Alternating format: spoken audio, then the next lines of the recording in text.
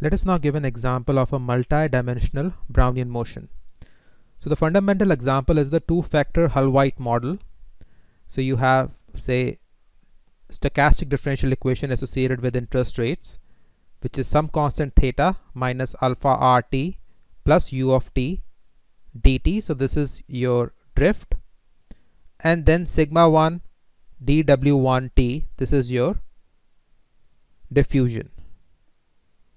But here this factor u of t, this is stochastic. So this is a stochastic differential equation itself. So this evolves according to a stochastic differential equation. du of t is equal to minus b ut dt plus sigma 2 dw 2 comma t. So you have a Brownian motion here, a Brownian motion here. This is the diffusion of this equation, and minus b ut is the drift here. So this is a multi-dimensional Brownian motion. So you have a stochastic differential equation which enters into another stochastic differential equation. So you have to solve for ut from here and then plug this ut in here to simulate, say, interest rate rt. So we are going to rewrite this as drt dut. So this parameter I'm just going to copy as such, theta minus alpha rt plus ut, and then minus but is right here times dt. So this is for a multi-dimensional Brownian motion. This part is the drift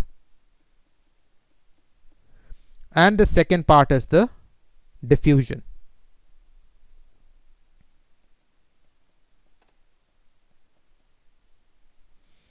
And this is our random variables taken from normal, 0, t. Now a word about theta and alpha.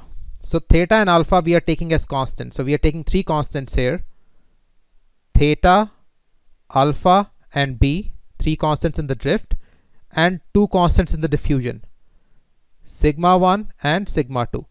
Now I'm taking these three as constants for the ease, but you do not have to take them as constants. These could be function of time. So instead of theta you could have just t, where t is time, and then instead of alpha you could have square root of t or t plus 1. Instead of b you could have some function of t, so which could be t cube plus something 3 or something, whatever you want.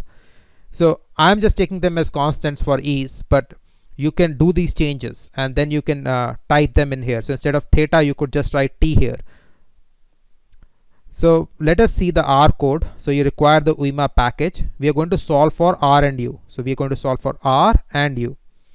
So our drift is this equation, theta minus alpha RT plus UT, and the second row is minus BUT, and that is what we have, theta minus alpha times R plus U, that is this term comes right here, and then minus B times U comes here.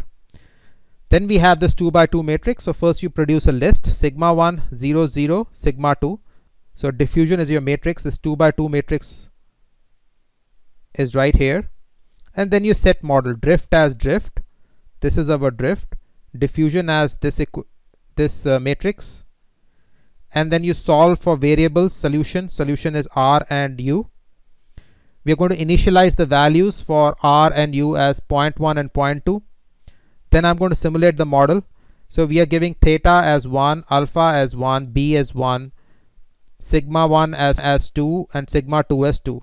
So in case you decide to put theta as t, so you put t right here. So say you want to put theta as t or t square, you put t right here. Then you do not give any value here. So you skip the value here if you put theta as, say, a function of time. And then we are going to plot it, and we will plot it to get two values and two graphs actually, one for R and other for U. So the R is initialized at 0.1 and the second equation is U. See, you can see R and U. Second is initialized at 0.2. So let us see this in R. So you can copy this from the description of the video. We're going to select this and hit the run button. So we will get two graphs. So you see you get a graph for R and a graph for U, and according to our equation.